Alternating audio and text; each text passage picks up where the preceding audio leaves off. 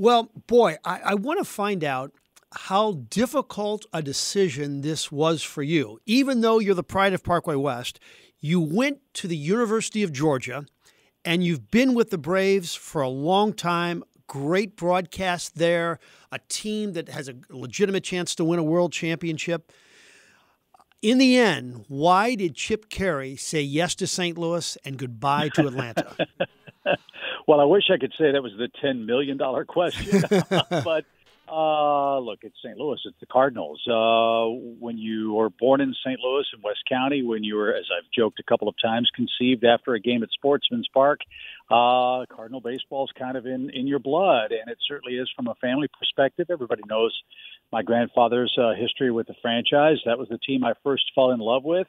And taking nothing away from the Braves or the Cubs or the Mariners, which were also awesome stops and so instrumental in my development as a human being and a broadcaster, there's always been the draw of St. Louis, even when I came to town as a visiting broadcaster. You can't help but be amazed and in awe of the draw of the franchise. 45,000 people on a Thursday afternoon against a second division club yelling and screaming, and the generations of people wearing Cardinal red. And the memories that so many people have of Cardinal baseball, not just in recent years, but going all the way back to when Stan Musial and Whitey Karowski and Enos Slaughter all played. That part of the allure has never, ever left me. And to be able to be considered worthy of joining an organization like the Cardinals is a tremendous honor and a thrill, and my family couldn't be more excited. Was there a moment during the recruitment that maybe it was a conversation with DeWitt or Mozeliak, or maybe some other Cardinal executive, or maybe a former Cardinal, and I don't know how they did it, but was there a moment that put you over the top, or when you knew the offer was there was no hesitation? In a situation like this, you don't really know until the offer is made. And look, you read the stories in the newspaper. There were a ton of candidates for this job, and there were a lot of incredibly talented people who applied for the job, and that I was the right guy for the DeWitt family and the Cardinals is, again, an incredible honor. You just sort of pinch yourself when it happens because you don't ever believe it possible. And the truth is, Frank, that the Cardinals offered me this job on radio 32 years ago. I was a 26, 27-year-old kid doing Orlando Magic basketball games.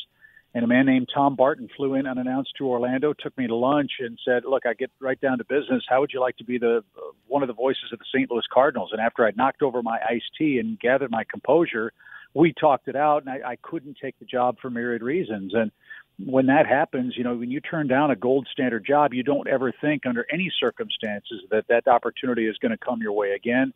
And here we are 3 decades plus later. Here I am back in St. Louis and a chance to broadcast games for the team that I grew up admiring and loving, and certainly my dad and grandfather too. So it's the stuff fairy tales and dreams are made of. And again, taking nothing away from the Braves, and the Atlanta Braves organization was great to me and my family for almost a half a century. But at this stage in my career, it was time for a new challenge, a new opportunity. And, the old saying, you always want to go home in baseball. I get that glorious chance in 2023. That is crazy. So you were 26 or 27. You were offered the Cardinals radio job?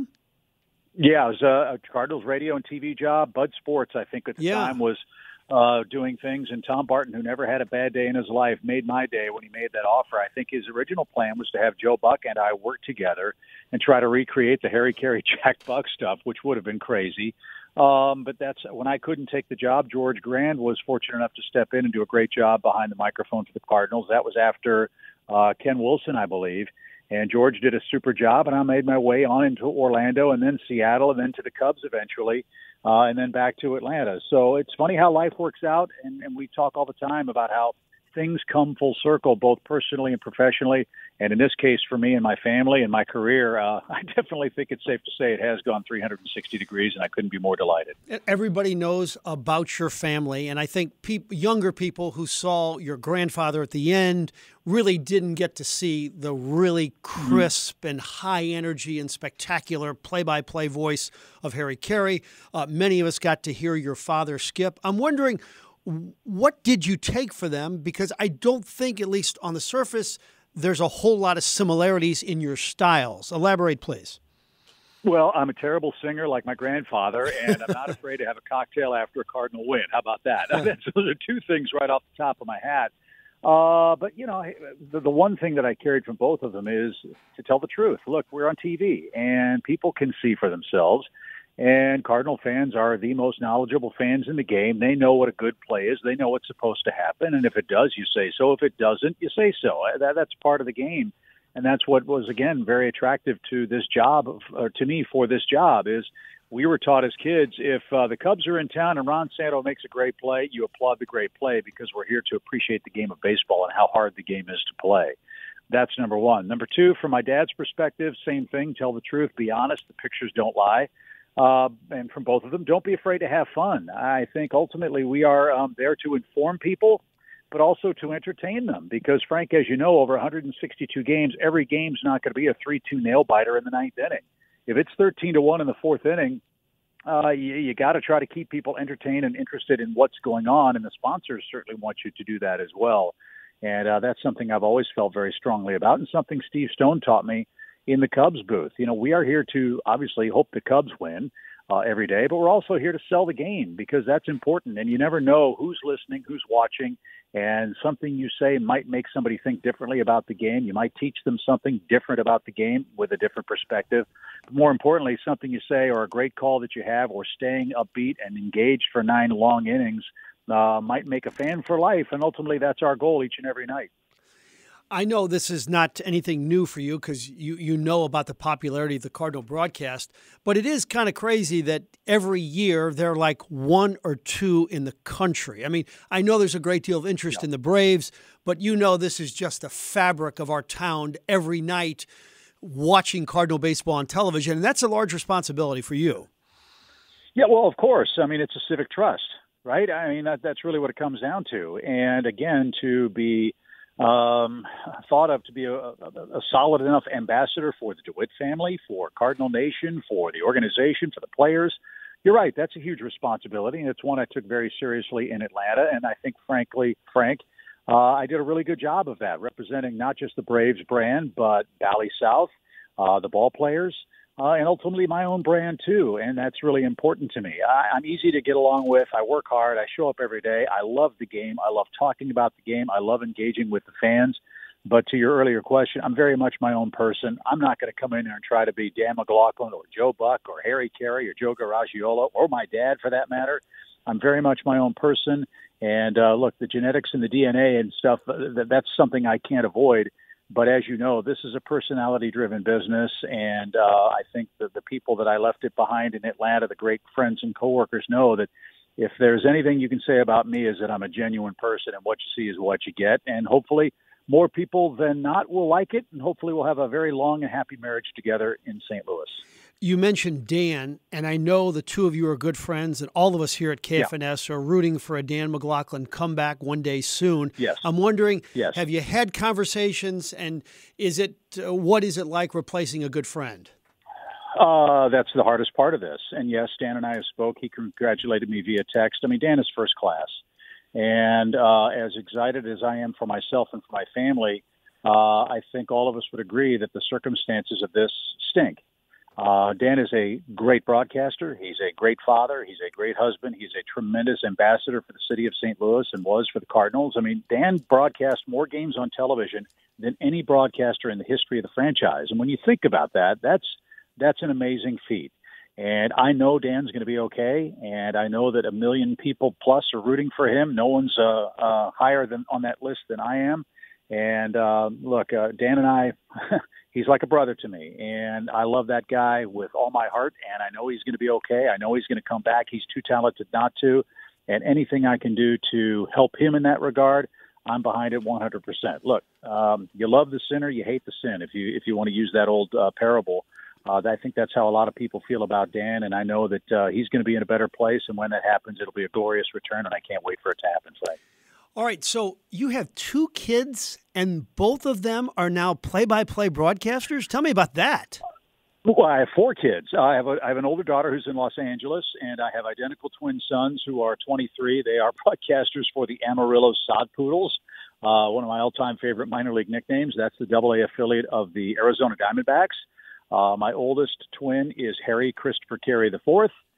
His identical twin is Stefan, and they are tremendous people. They are great broadcasters. Last year was their first year.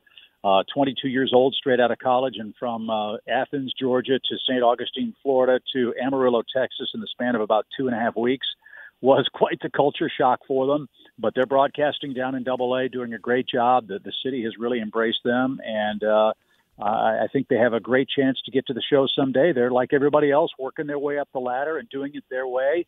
And as proud as I am of what they do behind the microphone and the way they're representing themselves and their franchise down there, they're even better people. And that's a full credit to my wife, Susan, who, as you know, takes care of the fort while we're gone, saying ground ball to second 6 months a year, and her parents, Tom and Ann Irely, who live right across the street from us here in Florida. So it does take a village, and I'm a blessed man to know that they've been in such great hands, and I can't wait to see where the upward trajectory of their lives takes them in the next few years. So what former Cardinal or legendary Cardinal figure have you gotten a congratulatory message from that you were, wow, he knows who I am, or I'm really thrilled to hear from him? Anybody? Yeah, Andy Bennis reached out. Andy Bennis used to beat the Cubs when I was doing the Cubs games all the time, so I still haven't forgiven him for that. He's one. Adam Wainwright has reached out.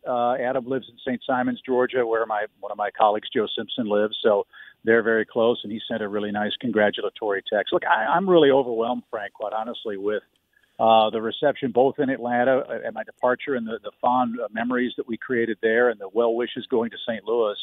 But I must tell you,